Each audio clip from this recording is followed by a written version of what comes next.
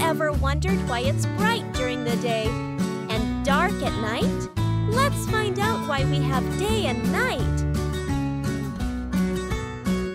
Look, this is Earth, the planet we live on.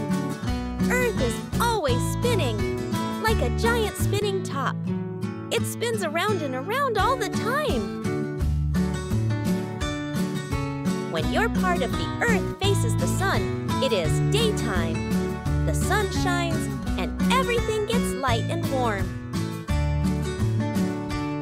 We can go to school, play outside, and have fun in the sun. In the morning, the sun rises. It gets brighter and brighter. That means a new day has begun. Good morning, sunshine. But Earth keeps spinning, and when your part of the Earth turns away from the sun, it becomes nighttime. The sun goes down, and the sky gets dark.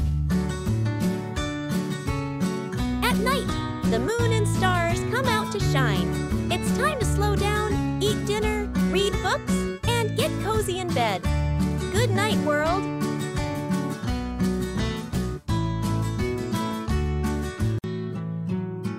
Day and night keep changing because Earth is always spinning. One full spin takes 24 hours. That's one whole day. During the day, people go to work and school. Birds sing, bees buzz, and the world is busy. At night, many animals go to sleep. But some animals, like owls and bats, wake up.